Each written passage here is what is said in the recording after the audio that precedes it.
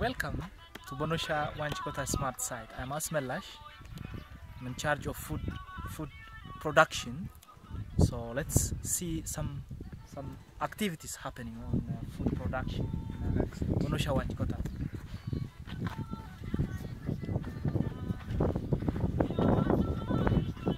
So the first point, we start with earthwork, making this well that you're looking there.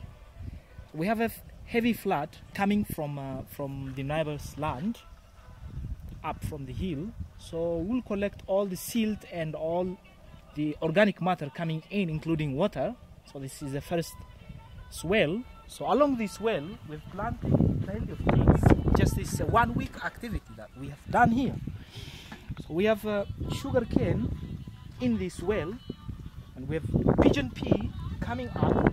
It's planted last week. Top of this well we have highland cabbage. At the back we have fodder grass, it's called banana grass. So this is well will be green and covered with all the vegetation like crazy next 2 weeks.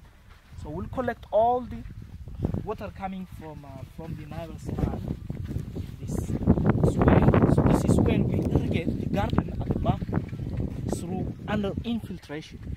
So we have all the seed, all the topsoil from the farmland coming from the top. And we also start compost toilet here. It is under construction.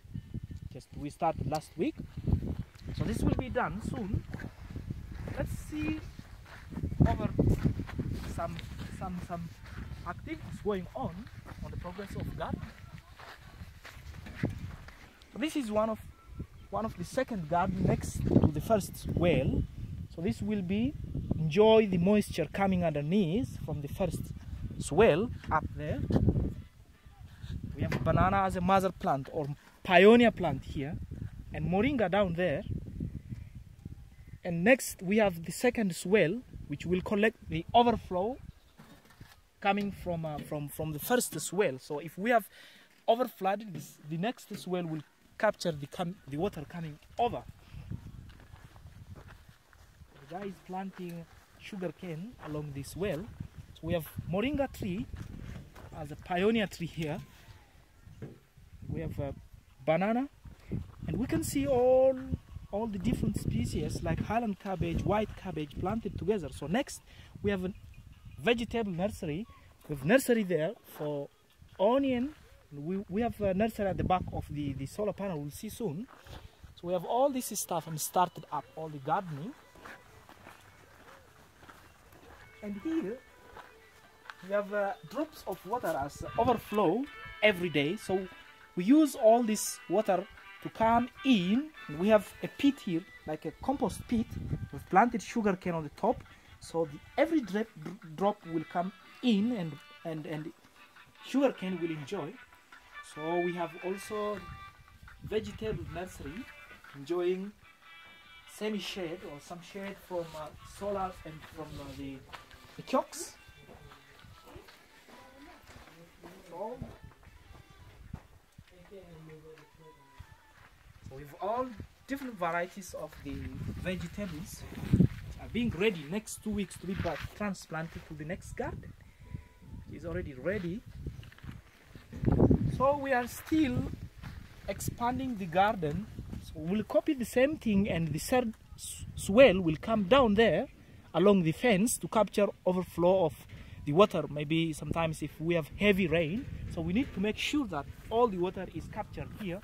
So this space covered with grass is saved.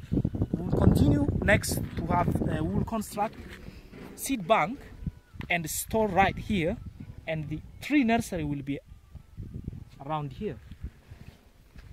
So that's the next step what we're gonna do.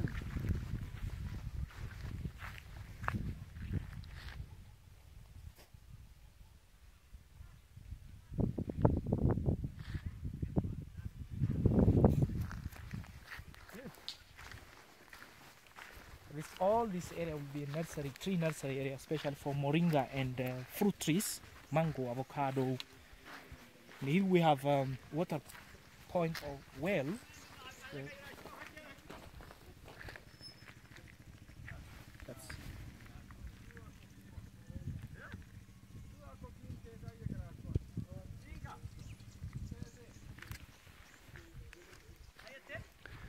Good, Asmelash. Show us the last bee protection area. Okay, good. Because we are friendly to any animals, any plants, any living things. Good. So we are introducing and making good habitat for all biomass living around. So we have bees hanging up here, looking for the moisture. And we have also some birds coming every day. So we save water here for all of them. And we have plenty of birds enjoying this water and picking pests from our garden. So we invite all our assistants to work with us and make things to be very suitable for them and available. Thanks, Asmelash. Thank you.